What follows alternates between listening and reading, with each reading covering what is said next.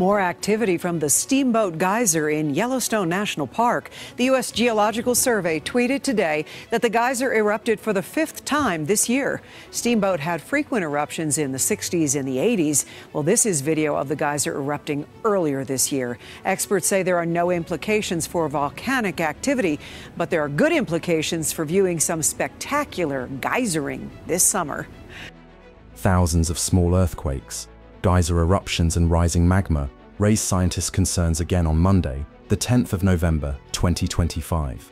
The calm morning atmosphere in Yellowstone National Park suddenly turned tense after thousands of small earthquakes were detected in the park's geothermal area. The unusual seismic activity was first recorded at 8:20 a.m. local time, setting off alarm bells at various geological monitoring centers in the United States. However, it wasn't just the number of earthquakes that surprised scientists. Just minutes later, two major incidents rocked Yellowstone. A major earthquake, measuring 7.9 on the RTR scale, was recorded as an aftershock from the series of micro-earthquakes.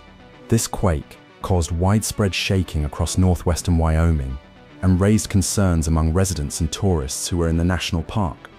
Most surprising of all, the major quake was immediately followed by a sudden eruption of Steamboat Geyser, the tallest and most legendary geyser in the world. The eruption sent hot water, steam, and material from beneath the earth, more than 1,740 meter into the air, making it one of Steamboat's largest eruptions in years. Footage from a visitor's camera shows the dramatic changes in the Norris Geyser Basin. The footage was taken shortly after a major eruption at Steamboat Geyser, the world's tallest active geyser, occurred some time ago. The short video shows a stark contrast between the conditions of the area before and after the eruption. An area previously characterized by small hot springs, grassy terrain, and low vegetation now looks completely transformed. The ground is covered in grayish-white mineral deposits. Steam is rising from several new spots, and some areas appear to be flooded with hot water flows that were never there before. Scientists from the USGS and the Yellowstone volcanology team say this is not an ordinary eruption.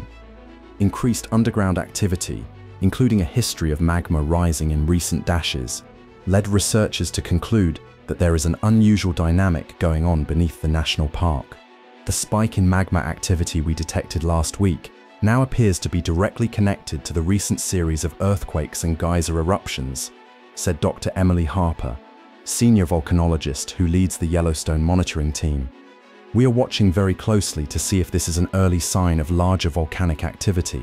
Yellowstone is known as one of the world's most active supervolcanoes, and any unusual activity like this fuels speculation about the potential for a major eruption. Picture a calm morning in Yellowstone National Park. Steam gently rises from the surface of the Norris Geyser Basin's hot pools.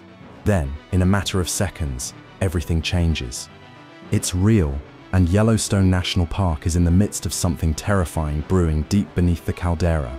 While there are no immediate signs of a supervolcano eruption, the combination of earthquakes, geyser eruptions, and magma movement has scientists on high alert. Yellowstone National Park is currently closed to the public indefinitely, while experts continue to closely monitor seismic and geothermal activity in the area.